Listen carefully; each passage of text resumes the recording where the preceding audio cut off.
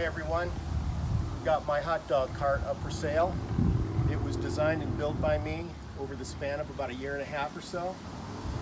Recently I've had to take up duties as primary caretaker for my parents, so got unfortunately reluctantly leave the business. But I wanted to do this brief go around of the cart, show you what features I've got built into the design. First we'll hit the propane tank compartment, set up for 2 propane tanks.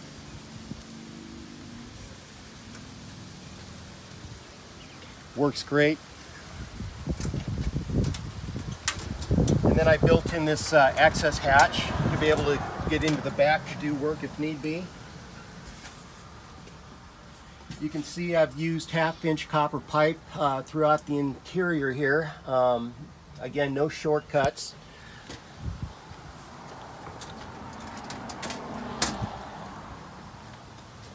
Moving right along, this is the heart of the cart. The refrigerator, we'll get to that in a little bit, is powered by this battery bank and inverter system I set up.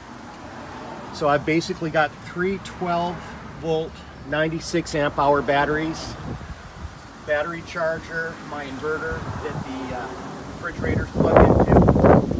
The battery bank, I haven't run it from start to dead. I've never really needed to, but there are 4 indicator lights, and on the inverter lets you know how much power's left, and it got well beyond 7 hours before one of those indicator lights went down, so quite a bit of power on this machine.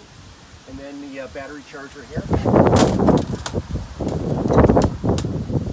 Serving area. Another access hatch to get to the rear plumbing and electrical. This is the water pump for the wastewater, and there's a separate pump for the fresh water, and wiring for the stereo and so forth we'll get to in a minute here. Moving right around here, 3 compartmental warewashing sink with integrated drain panels. Works great. Here's the freshwater pump I was telling you about earlier. This provides power to the stereo system. This provides power to the the freshwater tank. Here's the pump go on. See the different perspective there. And this switch here is for the wastewater pump. So that works. And keep that in the back of your mind. We'll get to that in just a second. Moving along.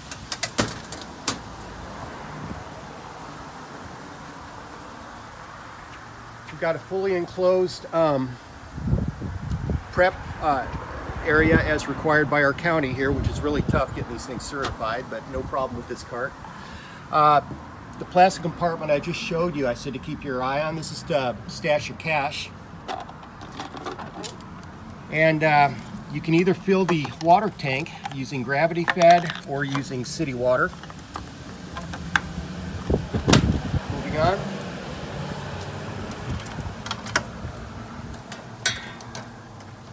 This is the firebox area from the underneath, and here's from the overhead. Go ahead and open up the sliding glass plexi doors. So this unit has got 6 burners, 3 full-sized steam pan capacity, more than enough room for anything you'd want to do. Prep area here, looking inside here. We've got a compartment for your buns and breadstuffs and so forth. Moving along. Bring your attention down here. Emergency gas shutoff right here. Another access panel. I typically would put a cooler in here loaded with supplies and so forth. I will tell you that while I'm thinking about it, the freshwater capacity is 15 gallons. The wastewater is 33 gallons, I believe. And then I've got a 7 cubic foot beverage refrigerator. Works fine. there's that.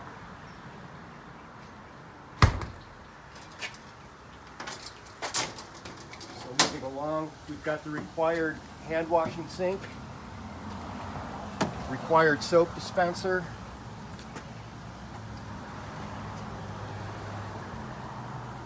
and the water heater. This is on-demand water.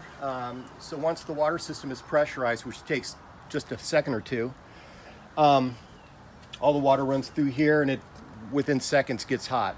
I've built in a couple of features into this cart that makes a big difference as far as wastewater. First of all, this lever right here allows me to recycle water from the fresh water through the pump back into the fresh water container as the water gets warm, so you're not wasting water waiting for the heater to get hot, which doesn't take long again anyway.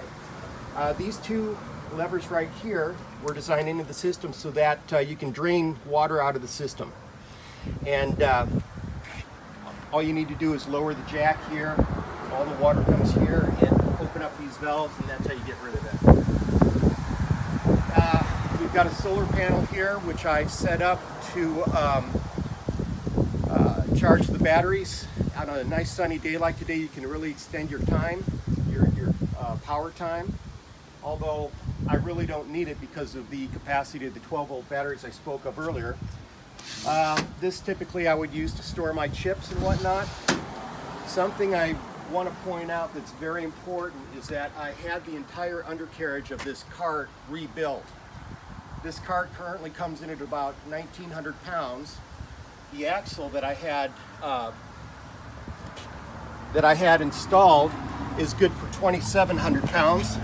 Try to give you a good shot here. So yeah, everything is very stout, and you got several hundred pounds to play around with.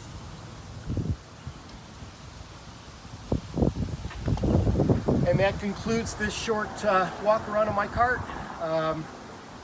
Thank you very much for your interest. Bye-bye.